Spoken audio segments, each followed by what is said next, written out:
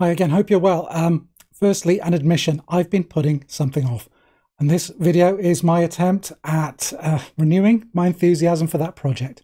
I'm talking, of course, about part 2 of my fall primer. And in my defense, trawling through 28 years of studio recordings, 20 albums, countless EPs, it can feel like a bit of a chore when you're trying to whittle everything down to a compact playlist of just 20 songs. Or didums, I know. Back off, okay. I don't want your pity. Anyway, in the process of combing through all that fall, I was struck by a troubling thought. Is this really necessary? Short answer, in the case of the fall at least, is yes. It's just the nature of some bands' back catalogues. Crucially, not all bands' back catalogues, especially if the aim is just to give new listeners a jumping off point. Which brings me to today's video. What if there are albums, whole albums out there, that fulfill just that role? I'm calling these Goldilocks albums. Not too hot, not too cold, just right. I pointed one of these sweet spot albums out the last time I did one of these kind of stand-up videos. That one was Radiohead's In Rainbows. So these aren't necessarily the best, the greatest, the most lauded albums by these artists, although sometimes they might be. But they kind of all tend to pitch up in a good place. They offer a great window into what these people are about. They give an idea of where they come from and where they're headed. They're just right. So here we go. 10 Goldilocks albums that do all the legwork for you and provide, I think, an optimal starting point for a first-time listener. Starting off in no particular order, at 1, I've got Captain Beefheart and the Magic Band, with from 1972, Clear Spot. Yeah, starting off with the wrong Beefheart album to begin with has done for many a listener. Yes, Trout Mask Replica or Lick My Decals Off Baby are works of twisted genius, but they can be a bit much on a first listen. And I think Clear Spot saw Van Vliet dial things back a little bit. The clattering freeform textures of Trout Mask are still in there, but they're kind of bolted onto a more straight ahead, kind of a blues rock chassis. There's even the very occasional detour into more soulful kind of Stax, Booker T style songwriting in the form of the lovely Too Much Time. But for the most part, this is pure Beefheart, just with training wheels and knee pads. Some great tracks here. Long Neck Bottles, Circumstances, Sun Zoom Spark, and the amazing Big Eyed Beans from Venus. For me, the compromises made here just work for Clear Spot. And for me, it's the archetypal Goldilocks record.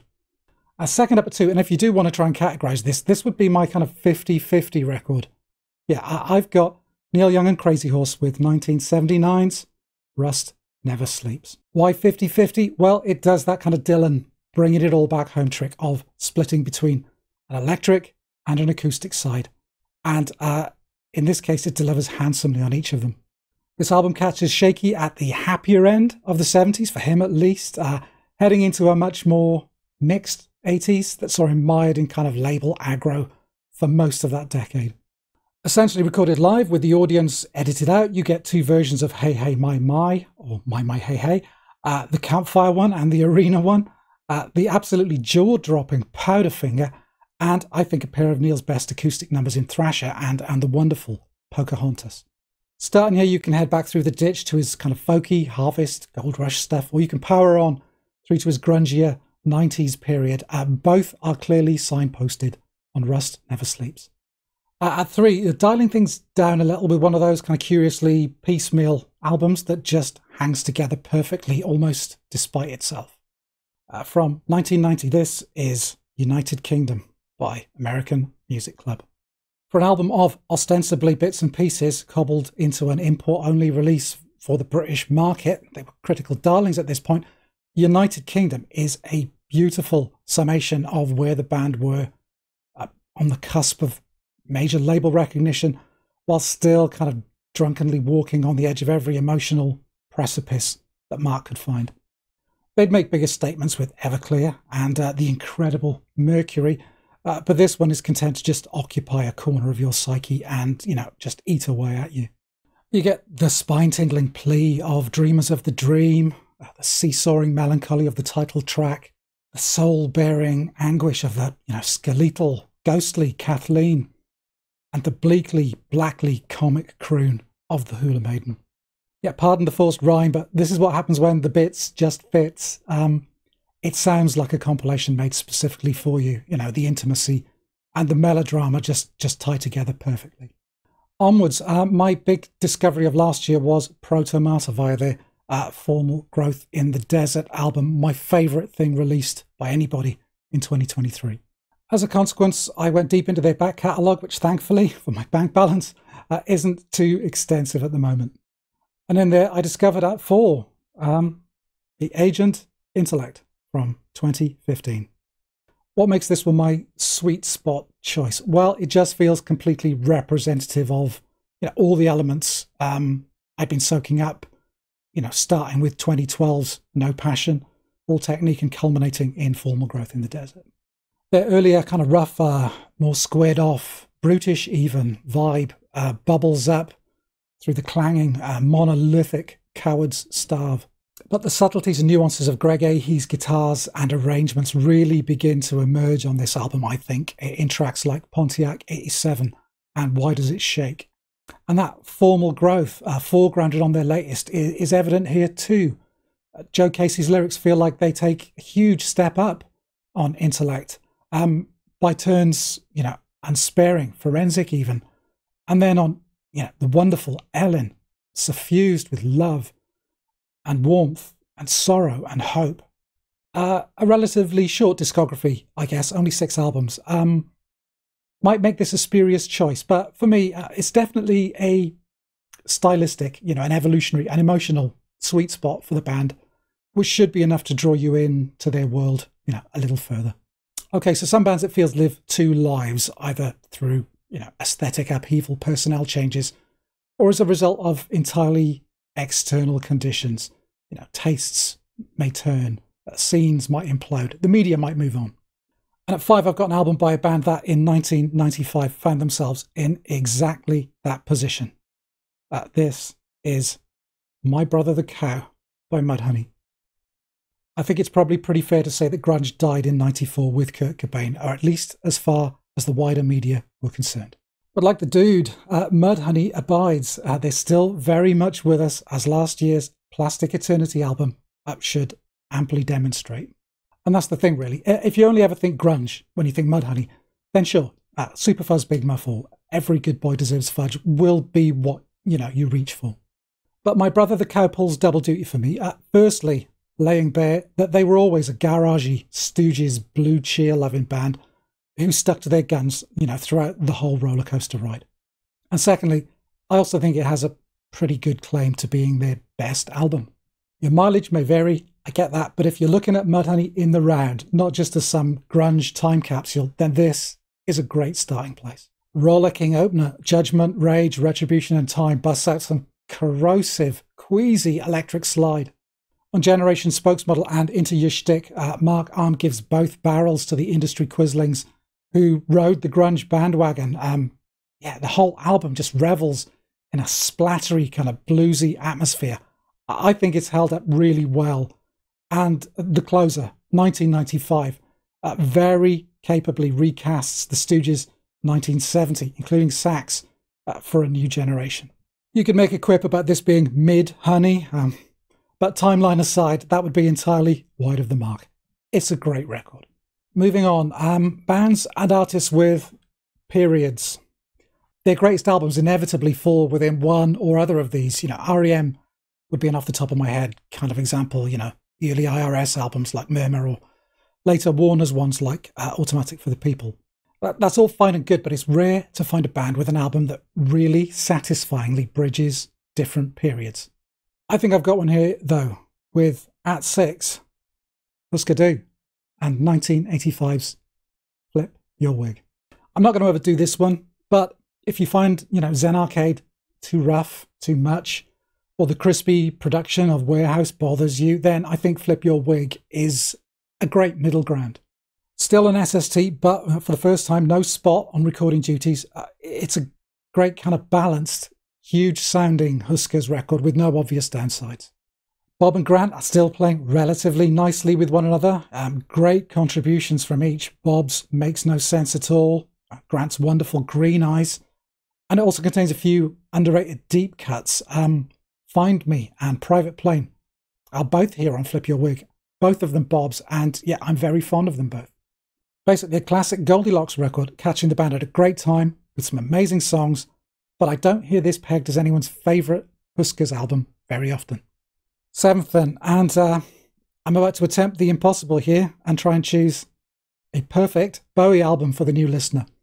Yeah, maybe this is, the one case where a compilation or a curated list would be a better choice, but nonetheless, at 7, I'll take Station to Station. What would you call this? A Crossroads album, maybe? Falling at the end of that brief Plastic Soul period following Glam and just pre the Eno trilogy. Any choice here, you can't win really. But this is a great record, arguably his best, but if not, it's right up there. If it's a Goldilocks record, then maybe only in the kind of transitional sense, signposting the change that was to come, while still being an entirely monolithic thing in its own right. Yeah, the title track, Golden Years, TVC15. Yeah, they should be enough to convince anyone. Consider it the opening parenthesis before the Berlin trilogy, so yeah, a good station to jump on board at, I reckon. Again, not ducking the difficult discogs here. Let's have a stab at Nick Cave and the Bad Seeds. Yeah, that's approaching 20 studio albums at this point, so not an easy one. What have you got to cover? The fractured, impressionistic blues flavour of that early, just post-birthday party period. The balladeer phase. The Warren Ellis period. It's a lot of ground to cover. But this is one of those cases where like the final two on this list, I think the artist's best album sits right in the middle of that, imaginary Venn diagram. The songs and the styles and the signifiers all converge, making this one a no-brainer introduction. At 8 from 1994, I've got Let Love In. On Lover Man, Jangling Jack, Thirsty Dog, Red Right Hand, you get a taste of that manic, Bible-smacking, Berlin libertine era Cave.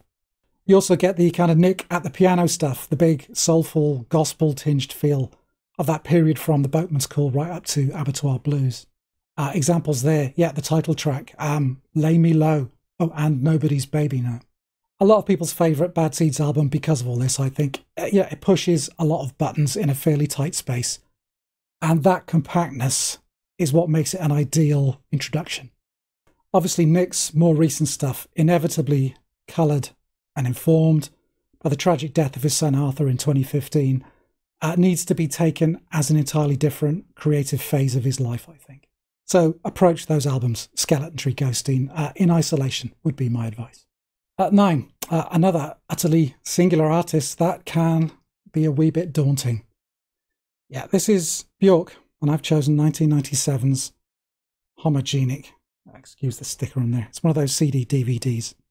I was torn between this one and 2001's Vespertine here, but a few standout songs on Homogenic, all helped tip the balance.